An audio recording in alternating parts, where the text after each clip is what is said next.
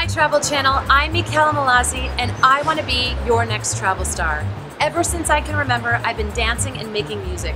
From the countless recitals my poor parents had to sit through, to the endless performances I put on in my family's living room, that was me as a kid.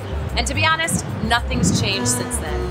For the past couple of years, I've been documenting my travels as I experience the world one dance at a time.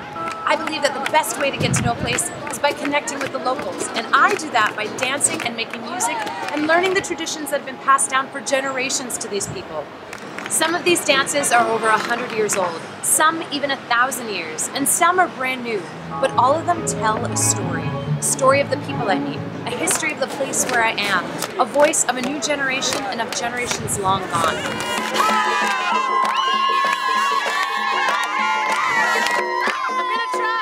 I started my dance adventure in my family's hometown of southern Italy, where I decided I couldn't go explore the world's cultures without rediscovering my own heritage through music and dance first.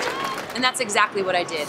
From there, I've been to over 25 countries, culturally curious and genuinely in love with the dances that I've been trying and the people that I've been trying them with.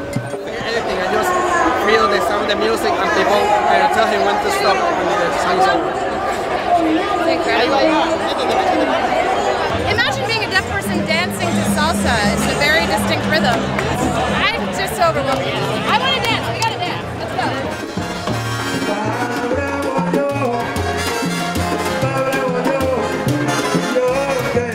I don't speak every language, but dance is a universal language. And guess what? It is so much fun. So if you want to join me on more dance adventures around the world, please vote for me to be the next Travel Channel star.